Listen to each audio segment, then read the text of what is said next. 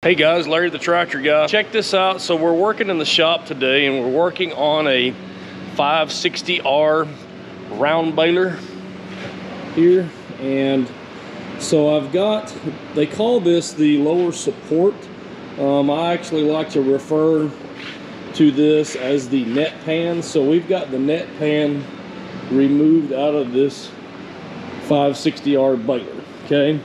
And that net pan basically runs rear to forward of the lower tailgate, okay?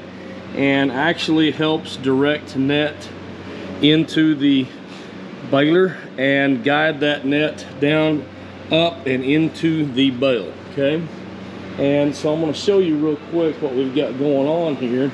So we basically have a lot of wear on this portion of the net pan where it runs against the rear of the baler on the baler belts, okay? So your baler belts are putting a lot of wear on this net pan. Now this net pan can be adjusted, and I'll show you the proper adjustment of that later. But as you can see, we've got a hole worn in the pan on the left hand side, okay? And so what they make for that is an insert, okay, or a repair kit, so to speak. And so this is the repair kit, this little panel here. Now keep in mind that this whole support is about $3,300, okay? And so the repair kit is just a little over $300, okay? And so we're going to clean this up really good.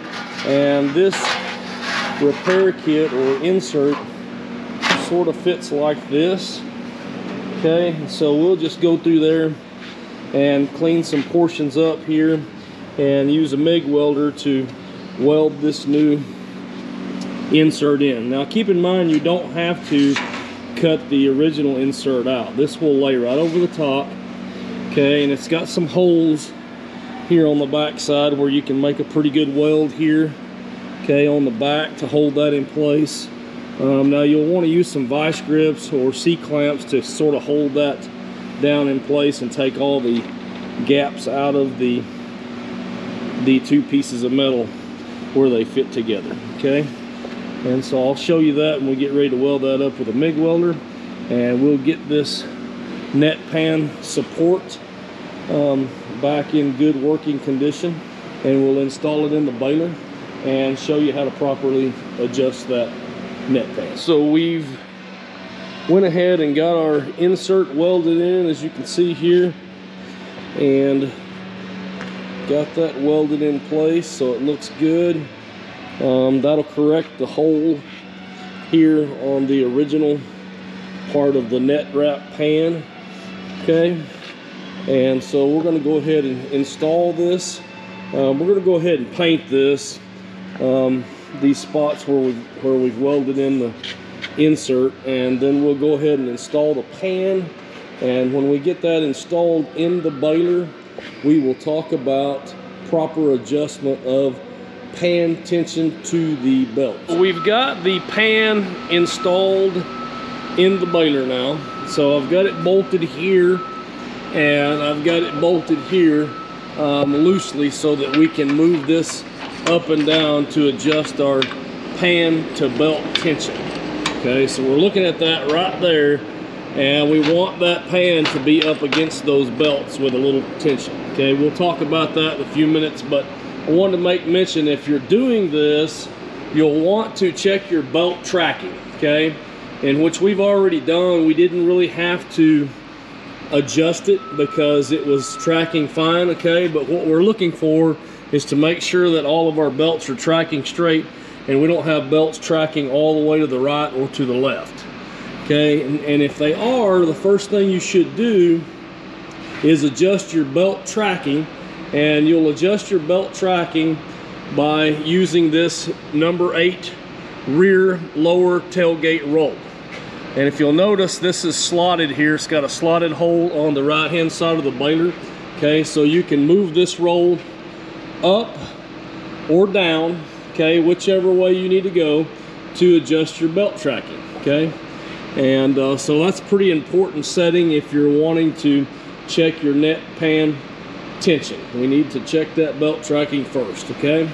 So we're going to talk about adjusting the net pan to belt pressure, okay? So stay tuned and we'll look at that. You're going to want to look at your net pan prior to making this adjustment to see where the angle of the rear portion of this net pan is coming in contact with the belts here.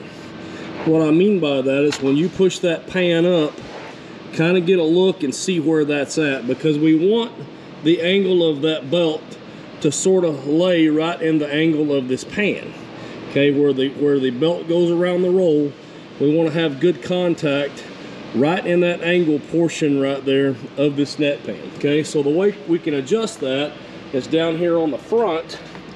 These holes are slotted here, and so if we move that back, we can adjust that distance of where that angle makes contact with the lay of the belt over the roll. Okay, so we're going to adjust that real quick and then we'll take a look at it. We've got that adjusted where we've got good contact here in the right position of the pan, where the pan is going to make contact against the belt. Okay, so if you take a look at this side, you can see it a little better. Okay, so we're going to adjust that tension, and what we're after there is about 5 to 10 pounds. Okay, and what I mean by that is this is sort of spring loaded here, so when we move this pan up or down here, we can adjust that pressure against that pan to belt contact. And what we're after here is to have 5 to 10 pounds, so that when we pull the pan down, it takes 5 to 10 pounds of pressure to release that off of the belt. Okay, what that's going to do is when the net comes on to feed net into the baler, it's going to sort of get pinched right in between the pan and the belt to pull the net into the baler. Okay, and then also when the net goes down the pan, if you'll take a look here at these slats right here on the bottom of this pan, they have a little curvature to them. Okay, now if you're baling in some wet conditions and you get a lot of material on this number 9 front lower tailgate roll, okay, then what will happen is it will bend these down a little bit, and when it bends those down, okay, then it doesn't feed net up into the baler. It throws that timing off. Okay, so you won't get the net into the bale as fast as you would like to. Okay, so all we need to do here is just take a hammer and kind of tap those in and get that curvature to sort of line with the belt here. Okay, we don't want those tight against the belt, but we do want this nice and uniform curvature here to feed net into the baler. Okay, so we're going to also make that adjustment. I've got my fish scales hooked on the pan there, and I'm going to pull that down, and as you can see, it's breaking off of that belt right there at about 10 pounds. Okay, when I get to about 10 pounds of pull, that's just enough to break that clearance between the net pan and your belt. Okay, so that would be the proper way to adjust the net pan. And it feels like a lot actually, but it's really not as much as you think.